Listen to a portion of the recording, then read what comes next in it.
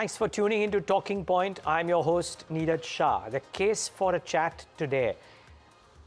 Well, you can argue multiple points which should be the key talking points today. One, whether the India valuation will stay higher for longer, because every single time that the markets have had a skittish move, they've come back and climbed the walls of worry and are hitting fresh highs today.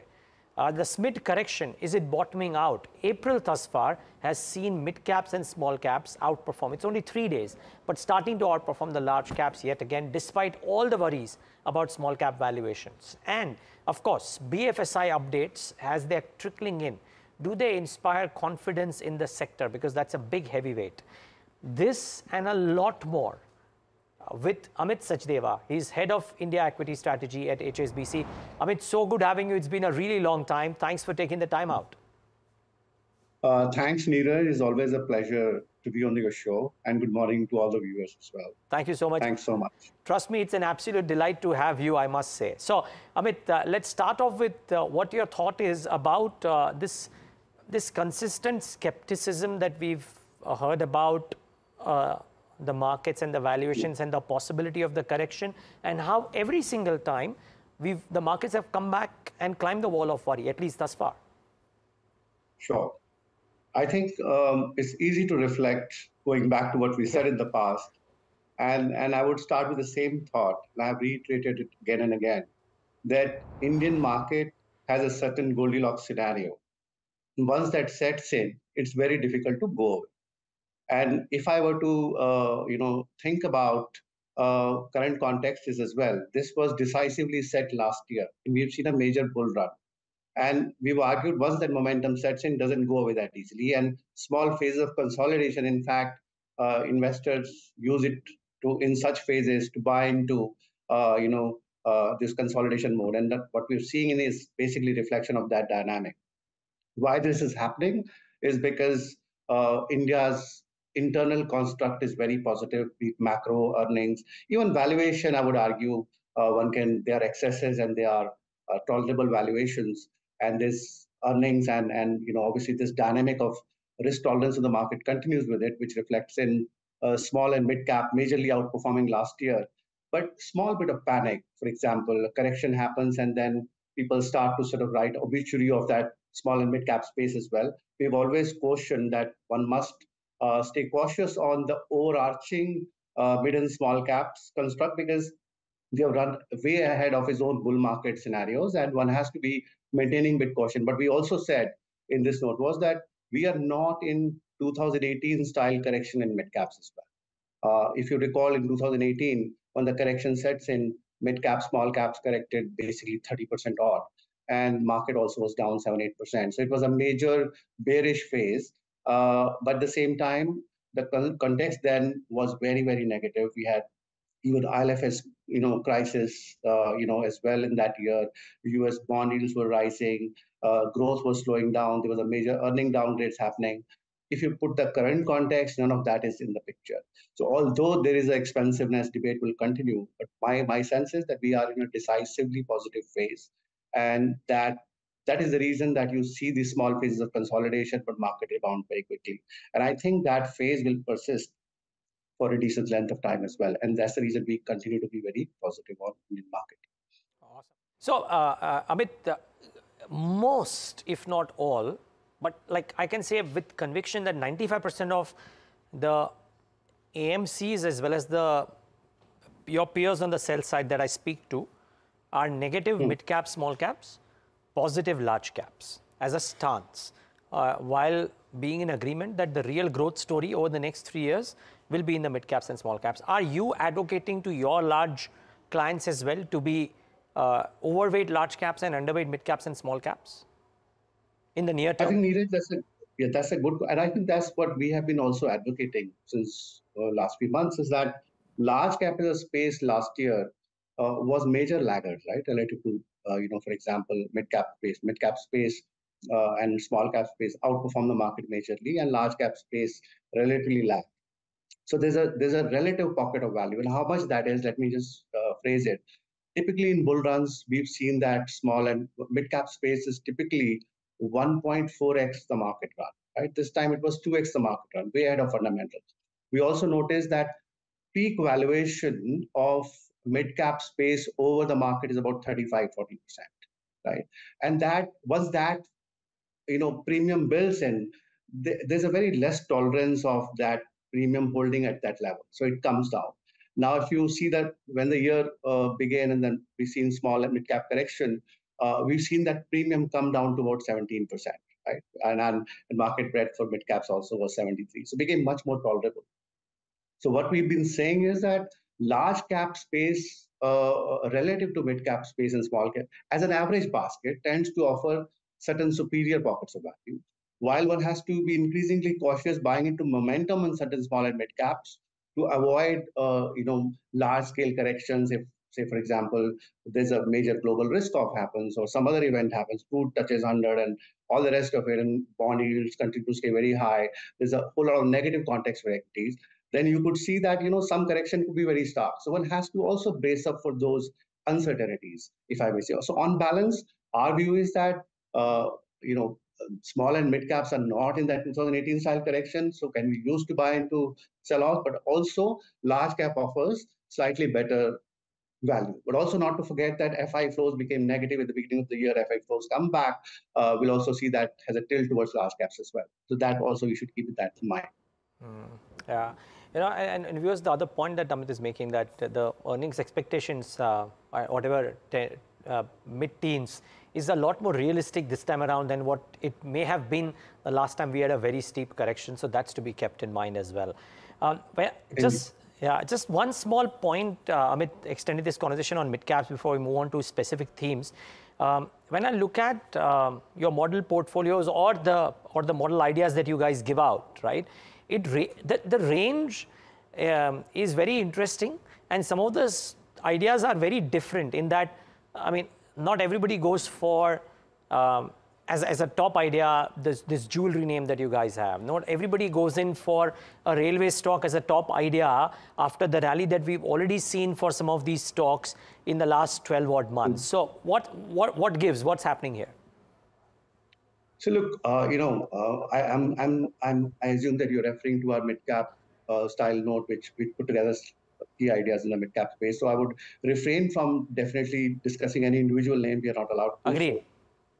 But what I want to say is that our view that I explained, that how we think about mid-cap is that deep correction unlikely, and some of the mid-caps name are long-range themes. They are multi-year themes, for example. Okay. And then, what happens in this scenarios when market is in risk-taking mode, market tends to identify those opportunities which are multi-decade stories, multi-year stories. And these corrections become a good point to buy into it. So market is looking for next mid-cap idea or a next large-cap idea. And that is the quest that continues to go on and on. So reflecting that thought, some of the ideas that you see in that list qualify for that bucket as well. And that's the reason you see that diverse range of ideas. But it has a certain guiding principle, that one of that guiding principle is that. Okay, well, and not a bad way to think about things, viewers. If you indeed want to be in that space, then try and expand the horizon and try and look at the decadal opportunity or the multi-year opportunity, as the case may be. I want to start off with something that is a bit of a recency bias, Amit, and that is the BFSI updates as they've started to trickle in. I mean, HDFC Bank rejoicing is one case in point, but we saw deposit growths being healthy for a clutch of banking names. So banks and NBFCs Q1 updates thus far are looking pretty decent. Is that strong enough a reason for this hibernation in performance to reverse of sorts? As I said, that I would reserve my comments at a very broad level. But if you come and think of it, and if I reflect on the last piece we published on our radar and sector preferences, we noticed that banks or the largely financial space has definitely seen dynamics turning negative, investors' optimism being more pessimism, there was a sell-off and all the rest of it. Sector has sort of accumulated some apathy, if I may say, and that's the reason sector has moved to a quadrant that we define as a risk-on quadrant. What does that tell us? Is risk-on quadrant is where the investors are already pessimistic and business dynamics continue to be negative. So and that quadrant is very interesting. For example, if market wants to buy a risk with a 2-year view, uh, in that sense, market then starts to value those opportunities with a small improvement in outlooks, etc. So my sense is that's a very interesting bucket to watch out for, and hence banks and financials as well. As the market's tolerance for risk rises, I would say at some stage that makes a case for some sort of preference for those as well. But given the market is sort of mixed, one has to play all the opportunities as a blend of all opportunities. For example, a risk on bucket, but also momentum bucket, but also that structurally winning bucket. So I would probably have a balanced risk view in the current market rather than just go all out and buy all the risk or go out and buy all the momentum. So I think the prudent strategy for us has been in the way we have selected our top ideas is to manage that sort of quantum of risk. And hence, banks, although it has sort of slipped to a risk on bucket, one has to take a slightly longer view, not a shorter term view, but still it could be part of the risk thinking here. Okay. And Amit, I'm just using the names as an example. I do not want you to comment on those, but I'm just Sure, trying to sure. ask you, would your preference list have the larger names and some of those, old quality names which haven't performed hitherto, at least haven't performed on the bourses? They may have done reasonably okay fundamentally, but haven't quite performed. Or is the preference towards, say, mid-sized private banks, or is the preference towards PSUs which have performed thus far, but on the valuation front might still be okay? I think its preference is clear in the way our stock picks have been, and I think our banks analysts would be the best to comment on specific ideas. But clearly, we are positive on some of the large cap names. Okay, that's one piece. And I just want to round off this BFSI piece, and viewers, post the break, we'll talk about some of the other pieces and then wrap up the conversation with Amit's view on what the global macro suggests. But just rounding off this piece before we take that break, Amit, on financials, non-lending financials, what's the sense there from capital markets to insurance to what have you? Is that a pocket to be overweight on? Well, our view is that it's still in that bucket, is stuck in that zone where one has to, take a bit of a risk on position there. So I think we stick to financials as a within the financial bucket. Our preference is towards a larger bank space. Now, we shift focus to consumption. And before I get in my colleague Mahima, just a word from Amit on where is it that HSBC believes people should play consumption, or how is it that HSBC believes people should play consumption? Amit, this is a question. I mean, hitherto we've seen the K-shaped consumption theme play out, wherein the upper end of the K, which is the premium consumption, did very well. Staples haven't. Retail has been ho-hum. Maybe a trend did well, some of the others did not. I'm just trying to understand, how are you guys advocating that investors should play consumption in India? Look, I think that's a great question, and everybody has that question in their mind that consumption clearly has shown two spectrums, one part of consumption doing really well and one part of consumption is very weak. And if you recall, we had portion on FMCG style consumption a while ago, that piece seems quite, not well placed, and stocks have corrected as well. My sense is that demand situation continues to be a little tepid. As such, from staples or as a general basket, I think near-term recovery is still questionable, and we had several pockets of consumption. For example, QSRs, and if you look at even apparel and few other even discretionary consumption at the mass end is also impacted. So our view has been that, for example, retailers are a good way to play some of these periods of tepid consumption where there's a structural growth, where there's a network rollout led growth, where the business models are winning. I'm not specifically, guiding for any particular stock. What I was trying to say is that our view was where the growth is almost very structural. Growth is easy to come by. Growth doesn't seem undeterred. And that kind of dynamic is needed for performing in the current context. For example, obviously there's a rural has been an issue, and sometimes urban demand has been an issue as well. So it's a mixed take. So our view is that there's a large opportunity where there's a structural growth, where there's a winning business model, and where we see demonstrated consistent performance. That's the kind of stocks we have picked. we have stayed away from largely staples, in the current cycle. But at the same time, once there's a larger correction there and there's a demand takes a turn, which we think that somewhere may happen next year, but it's too early to call that out. So I feel that the consumption basket seems very interesting. Market would value structural delivery of growth, where the growth remains consistent, growth remains above average. Market would really value that. Okay, for some people, it's a bit of a return to growth. And talking about Avenue Supermarts in particular individually today, not with Amit, but with my colleague Mahima, because the brokerages have come out with a very chalk and cheese view on what they make of Avenue Supermarts numbers. But what were the numbers? Mahima joins in to talk about that and the brokerage updates. Mahima. Right, Niraj. So the business update that came in suggests that the revenue is estimated to rise 20% YOY. Now for Q4 FY24, the revenue is around 12,300 crores, which was 10,300 crores in FY23. In terms of store addition, this quarter has had the highest count of store additions, around 24. So now the total store count stands at around 365. Now, even in terms of stock performance, where the stock has been in a recovery mode, in 2023, around May 18, it was at its 52-week low of 33,500.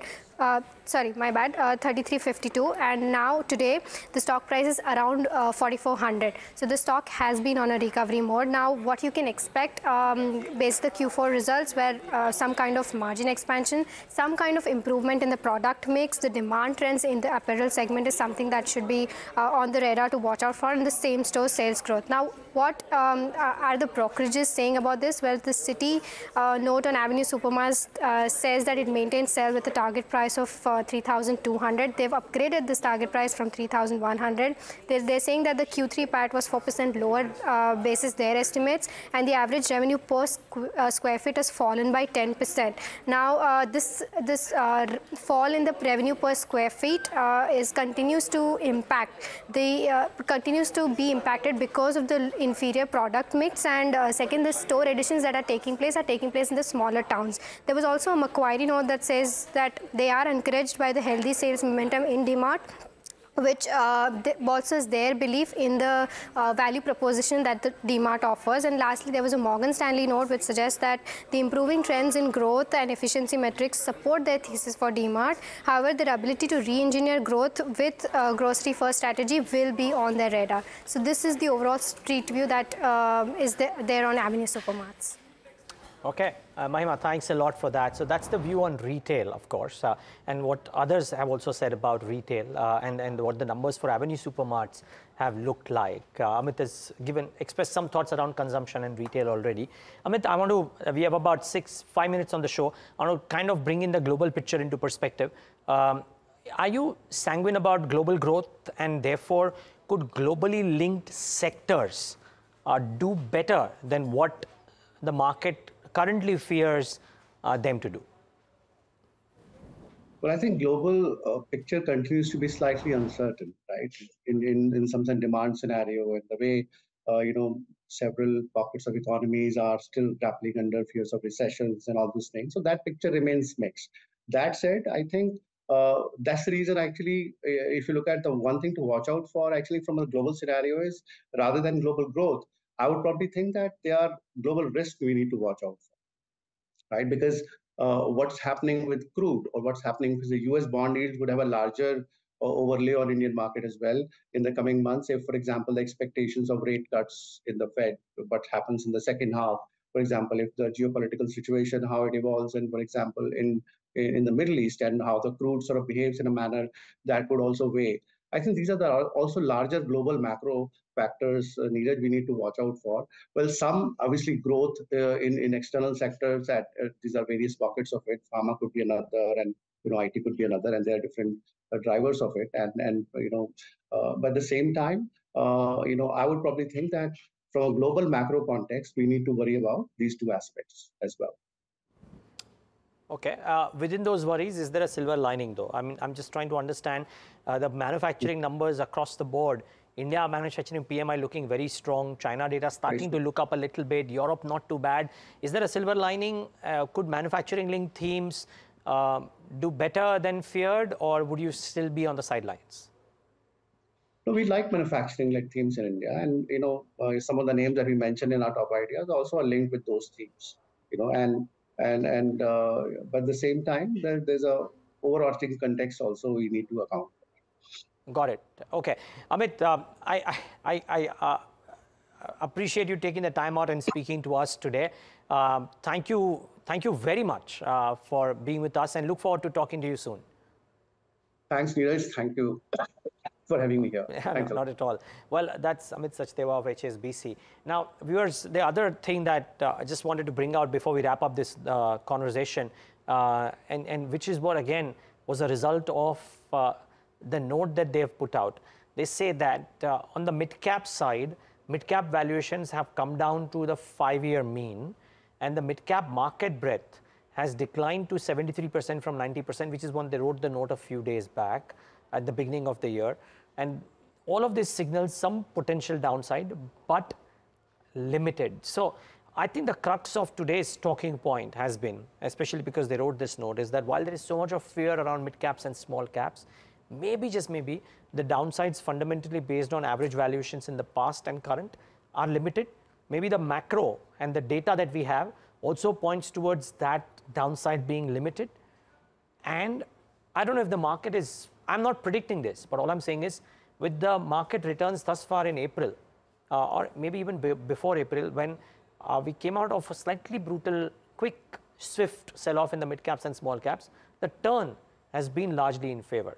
Now, will this last? Anybody's guess. But for now, the market does seem to be rewarding bottom-up growth stories and not differentiating too much between what is the market cap of a particular company. That's all that we have on this edition of The Talking Point. Thanks so much for tuning in.